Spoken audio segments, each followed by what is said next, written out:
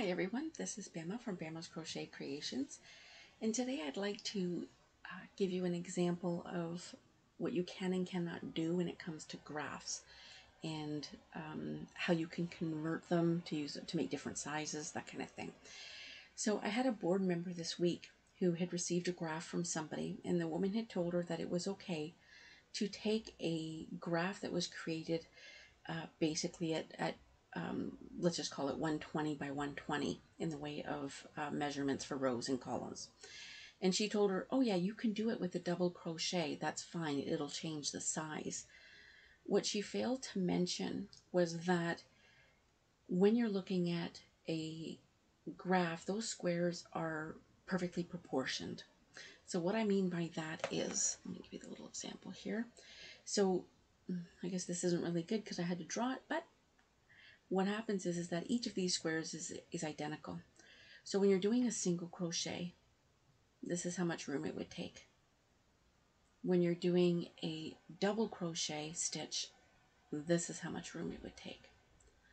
So if you take a graph and you do it all in single crochet, great, it's not a problem, because the single crochet is exactly one size. So you would have it the same. So 120 by 120, we calculate the single crochet as approximately 4 per inch. So that would mean 4 per inch going this way and going this way. So this would be an inch worth of single crochet. The double crochet, however, is measured at approximately ½ an inch. So if you're doing a project, now again, when I say ½ an inch, I mean a ½ an inch high.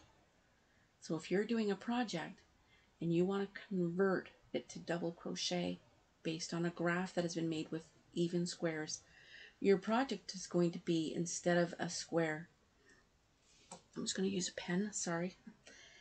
Instead of it being a square, each double crochet that you do will be like this. Now, the width of the double crochet is the same as a single crochet, but the height is not. So your project now went from being 120 by 120 to 120 by 240. So it's going to skew your project immensely, well, by double, because it's a double heighted stitch. All right, this is really, really important. Now, having said that, if you were using the half double crochet in a block stitch, those are measured at ½ an inch, both in height and in width. So it's very, very minimal that it's not quite an inch, but it does make a little bit of a difference, but still can work. You're not going to get that skewed being twice as high. So it's important that you understand that you can't just take a graph and convert it. All right. The other thing to know is when you're doing a project that is 120 by 120, if you want to do it in the standard corner to corner double crochet, that would be a queen size. If you take that 120 by 120, but you want to use the corner to corner with a half double crochet, it now becomes a throw size because of the difference in the stitches. So if you wanted to do it in a single crochet, then it becomes 120 divided by 4, which is a 30-inch blanket. And I don't have the measurements in front of me to know exactly what that is, but that's, I guess that could be kind of like a lap one. I don't have the measurements right in front of me.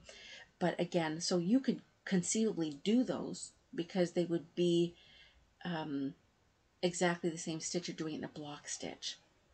Okay, this issue here happens when you're using a single crochet or a double crochet. The block stitches, basically when you're doing them, whether it's double crochet, half double crochet, or the micro crochet, those end up being, the stitches end up being very even because they're blocks. So again, you can't convert from a single crochet project for a graph to a double. Your project will end up twice as high or tall as it's supposed to be, right? That's really important. I hope that's helpful for you. I know that it's sometimes it's hard to understand it by just looking at paper. So what I'm going to do is I'm going to actually do some stitches here. Let's move this out of the way so we get the contrast. So I've done just a chain and then just a row of single crochets. I'm going to turn the project. Then I'm going to start with a single crochet. The next one I'm going to do a half double crochet. And then after that, I'm going to do a double crochet. And because each of those stitches are different angles, I'm sorry, different sizes, what happens is it starts to creep up for size. All right, that's not a really good example. It looks like a little tight, but I am a tight crocheter, so I take that into consideration when I'm doing it.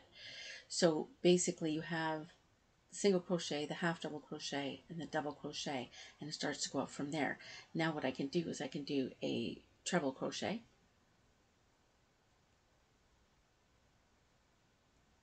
and there we go. And it starts creeping even a little more. Sorry, those are really tight. So, yeah. So I've got a picture here. I don't know if you'll be able to see it really well or not. Nope, doesn't look like we're going to be able to. So basically the stitches are going, got a single crochet, half double crochet, double crochet, and a triple crochet. And she's got very even stitching. So hers has been perfectly diagonal. All right, so it's really important that you understand that when you're doing graphs or wanting to convert a graph. I don't mind answering questions. Please feel free to ask me. If I don't know, trust me, I'll research it. I'm kind of like a knowledge buffer, I guess. I don't like not knowing things, so I don't have a problem looking things up and doing some research. So I hope this is helpful for you. Like I said, you can convert them if they're 120 by 120. Depending on the stitch that you do when it comes to corner, because they're blocks of stitches. So they're supposed to be like even blocks, right? Same as you would be doing single crochet all the way across. But it's important that you understand you can't just convert one without thinking of the differences in height and width of stitches. I hope that's helpful for you.